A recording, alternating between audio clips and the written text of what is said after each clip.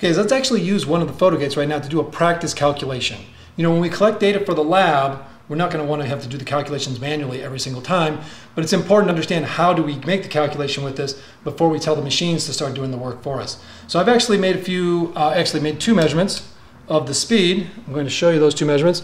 So remember, V naught is going to be this guy over here, and then over on the other side is going to be the final velocity. So I'm going to go ahead and write these two in to my given information, and then let's go ahead and get everything all set up for you, and let's see you calculate what was the acceleration of this in meters per second squared.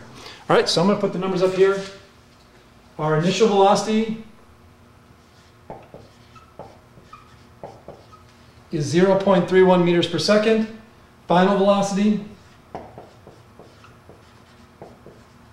0.46 meters per second. And as we've already stated, the distance is 0.059